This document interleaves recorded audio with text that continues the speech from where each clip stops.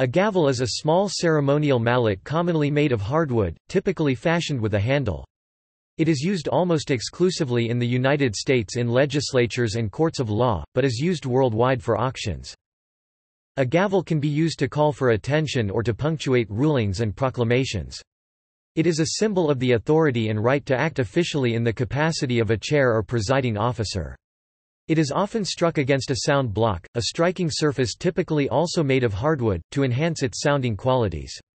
According to tradition, Vice President of the United States of America John Adams used a gavel to call the very first U.S. Senate to order in New York in the spring of 1789. Since then, it has remained customary to tap the gavel against a lectern or desk to indicate the opening call to order and the closing adjournment of proceedings, giving rise to the phrase gavel to describe the entirety of a meeting or session. It is also used to keep the meeting itself calm and orderly. The sound of the gavel strike, being abrupt to start and stop, and clearly audible by all present, serves to sharply define an action in time in a manner clearly perceivable by all, and to endow the action with practical as well as symbolic finality.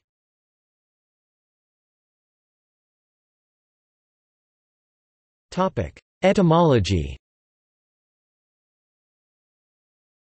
In medieval England, the word gavel could refer to a tribute or rent payment made with something other than cash. These agreements were set in English land court with the sound of a gavel, a word which may come from the Old English, gafal meaning tribute. Gavel would be prefixed to any non-monetary payment given to a lord, for example, gavel malt, and can be found as a prefix to other terms such as gavelkind, a system of partible inheritance formerly found in parts of the UK and Ireland. A gavel may also have referred to a kind of mason's tool, a setting maul that came into use as a way to maintain order in meetings.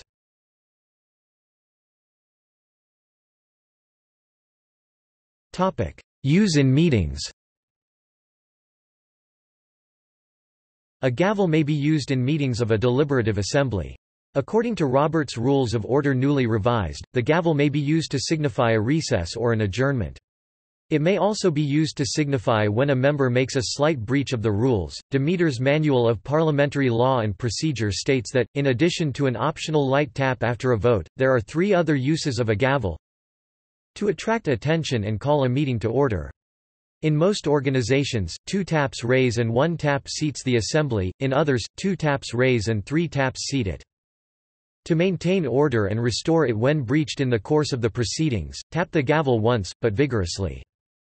To be handed over to successors in office or to officiating officers as ceremonials, etc., always extend the holding end. Improper uses include banging the gavel in an attempt to drown out a disorderly member. In this situation, the chair should give 1 vigorous tap at a time at intervals. Also, the chair should not lean on the gavel, juggle or toy with it, or use it to challenge or threaten or to emphasize remarks. The chair should not be gaveling through a measure by cutting off members and quickly putting a question to a vote before any member can get the floor. In this connection, the chair should not use the gavel to improperly signify the end of consideration of a question. The expression passing the gavel signifies an orderly succession from one chair to another. In addition to the use above during business meetings, organizations may use the gavel during their ceremonies and may specify the number of raps of the gavel corresponding to different actions. The gavel is used in courts of law in the United States and, by metonymy, is used there to represent the entire judiciary system, especially of judgeship. On the other hand, in the Commonwealth of Nations, gavels have never been used by judges, despite many American-influenced TV programs depicting them.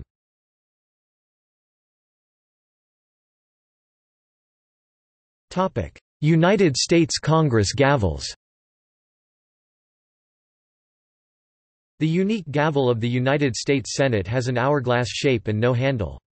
In 1954, the gavel that had been in use since at least 1780 broke when Vice President Richard Nixon used it during a heated debate on nuclear energy, despite silver plates having been added in 1952 to strengthen it. Unable to obtain a piece of ivory large enough to replace the gavel, the Senate appealed to the Indian Embassy. Later that year, Sarvepalli Radhakrishnan, Vice President of India, visited the Senate and presented a replica of the original gavel to Nixon.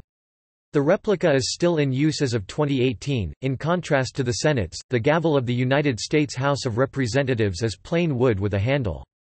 Used more often and more forcefully in the House, it has been broken and replaced many times. In both houses, the gavel is generally sounded, that is, struck, once to mark the opening of the session, the adjournment, and to punctuate announcements of decisions by the body, that is, when the presiding officer announces that a resolution or motion is passed, the gavel is generally tapped once to declare the issue finished and to move on.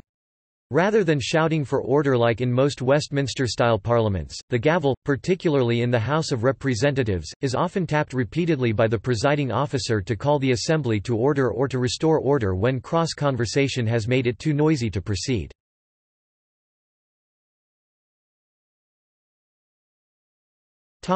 United Nations.